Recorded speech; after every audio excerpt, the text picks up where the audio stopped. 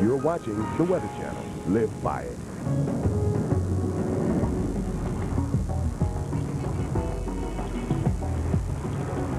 Live.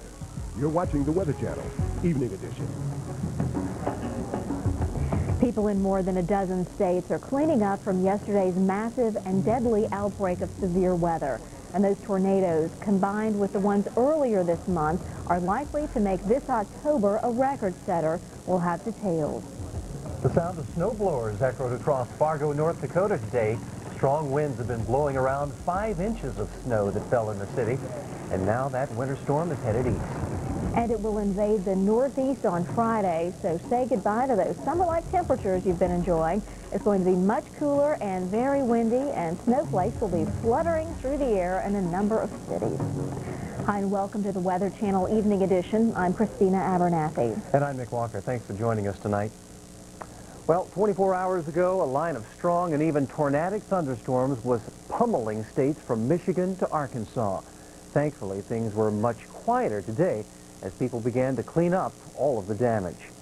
The skies were just beautiful today in Baltimore, Ohio, but it was a different story on the ground. You could literally see into the bedroom of this home, which was splintered by winds as strong as 60 miles an hour. At least 25,000 people were without power for a time. This tornado, which was wrapped in rain, was captured on videotape by a storm chaser near Champaign, Illinois last night. Severe thunderstorms also dumped hail on the area. Illinois was one of the hardest hit states during the storms. In Indiana, homes were torn apart and people's belongings were strewn about after strong storms marched through LaPorte. A tornado was reported just 6 miles northeast of the city. Officials say a number of homes were either destroyed or damaged during the storms.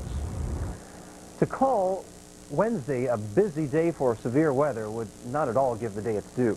Here's severe weather expert Dr. Greg Forbes with a look back on a day that will certainly make it into the meteorology record books.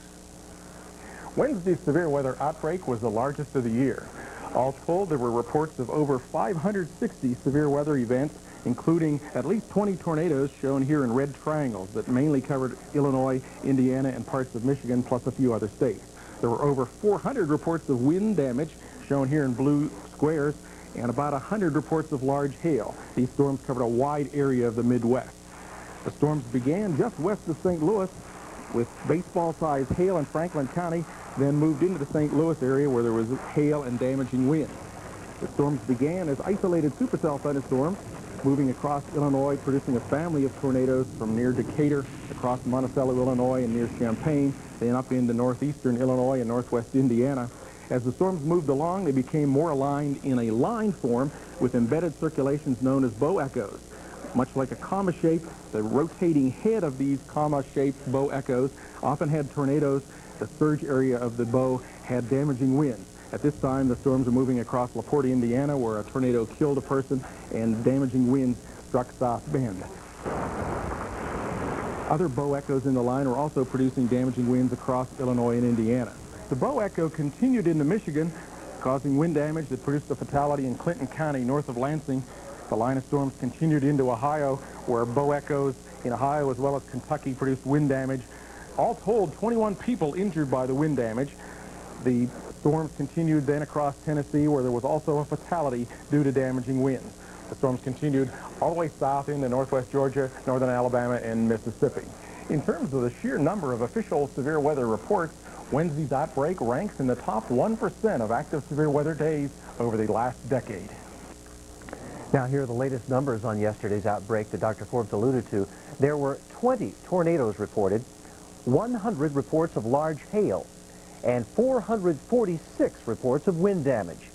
During the last 10 years, the most active severe weather day resulted in 624 reports. Yesterday's numbers came pretty close to that.